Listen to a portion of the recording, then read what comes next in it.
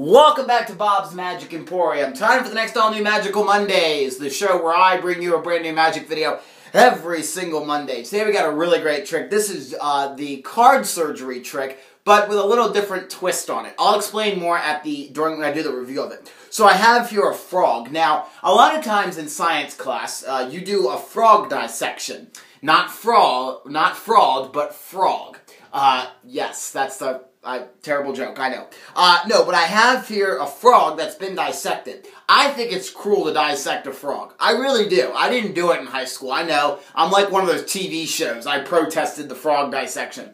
But actually, I'm going to show you what happens if you do dissect a frog and you want to undissect it. Let me show you. I'm going to start with this piece of the frog right there. Watch the frog. I'm just going to wave my hand over it just like that. And boom, it fixes that piece. Let me wave my hand over this one. Just like that. That'll fix that piece. And that is the frog undissection.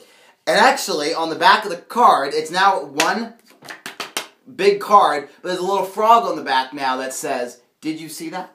Alright, and that is the Tenyo Card Surgery with John Mazza add-on. Okay, so first of all, I want to thank John Mazza for letting me buy his add-on. The add-on is really cool. I love this add-on. I think it's a great way to do the card surgery.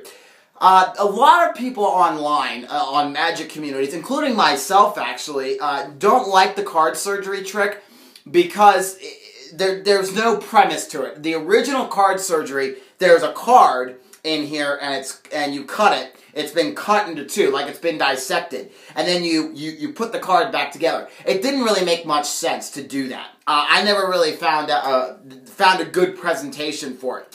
When I saw John Mazza's add-on for the card surgery, this makes a lot more sense. It still doesn't make sense to, in the middle of your magic show, bring out this little petri dish with card and it's cut. It still doesn't make any sense, really. Like, it's something that, you know, it's something you would pull out of, like, in your den, as they say on the Wizard product review. You'd put it in your den and pull it out every once in a while.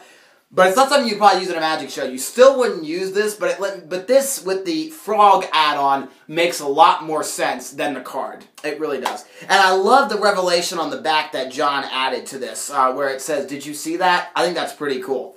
So I like that. So this is a little bit better presentation. Still not one of my favorite Tenyo tricks. I don't really like this one just because of the fact that, it's just because of the fact that you don't have a use for a petri dish to pull out in a magic show unless your character is like a scientist or something.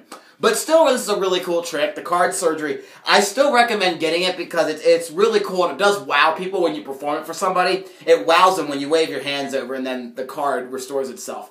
Alright, that's going to do it for this week's Magical Mondays. Hope you enjoyed, and I'll see you next week for another all-new Magical Mondays. If you'd like to see more awesome content, be sure to hit the subscribe button down below. New videos are posted every day of the week. Also, check out my website and register so you can post in the forums. Follow me on Twitter and Instagram, like me on Facebook, add me to your Google Plus circles, and check out my merchandise store to pick up some awesome swag. 444RR, game shows, magic, and more.